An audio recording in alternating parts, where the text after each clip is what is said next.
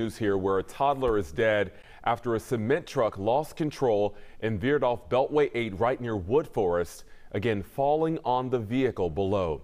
Thanks for joining us tonight, everyone. I'm Jonathan Martin. And I'm Rashi Batts. Let's go straight to Fox 26's Matthew Seedorf joining us live from the scene. Matthew, what do we know now? Well, Rashi, this is just tragic. We were learning that a 22-month-old boy has died from this crash. And if I step out of the way, you might be able to see a cement truck went off of the Beltway, likely from the rainy conditions for the last few hours out here, and fell onto Woodforest on top of this car.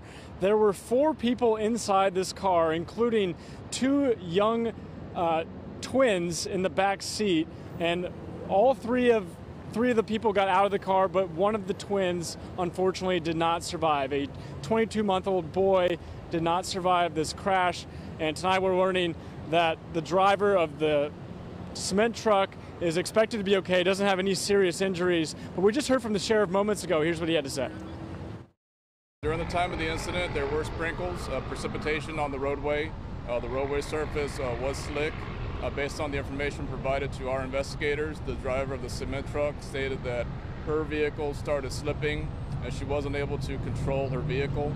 That vehicle impacted the west concrete barrier wall and unfortunately went over the overpass and landed on the surface of the service road. Again, right now it's unclear if that driver is going to face any charges.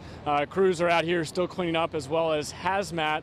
This intersection still closed off. You might even be able to see quite a few people out here, just kind of onlookers, taking this all in as traffic is diverting through this parking lot. Just a tragic day here on the east side. We're live on the east side tonight. Matthew Seedorf, Fox 26 News.